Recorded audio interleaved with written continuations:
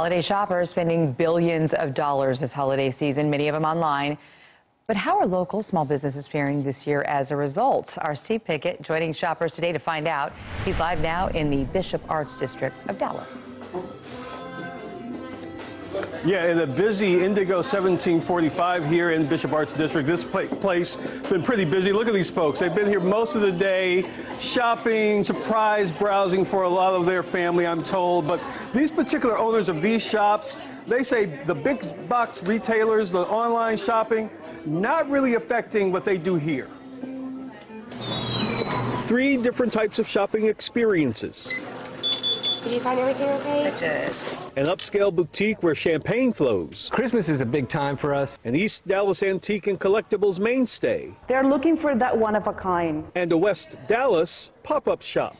These 3 shopping venues are all locally owned and operated. Are you guys finding everything okay? Okay, yeah, we're having fun. Okay, good. Elizabeth Mast's Tallulah and Hess shop has no shortage of holiday customers and believes the presence of profit are in season right now. There's enough business for all of us, and you just have to single yourself out and really be able to explain why you're special. This is our time of year. Jason Cohen's Curiosities is a maze of trinkets and treasures, and customers eyeing vintage jewels to ceramic St. Nick's are again, he says, keeping his family business in the black. We're lucky because we have a very strong client base. People really like to come and spend time in here and shop, and it shows. Makes us happy, makes them happy. Holiday foot traffic and window browsing doesn't always turn into actual purchases, but S30 Collective, Gisela Borghi Hucker's clothing and accessory pop-up store in West Dallas.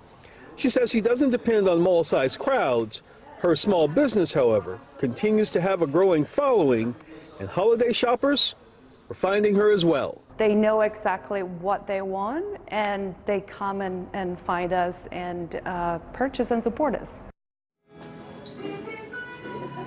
Yeah, we essentially heard the same thing here for a number of these boutiques that say, yes, people are going to go online and shop. They're going to go to the larger corporations to do that part of their holiday shopping. But this is distinctive and it's local, and they have no problem finding people, as we see right now at this very hour, coming through their doors for the holiday shopping season.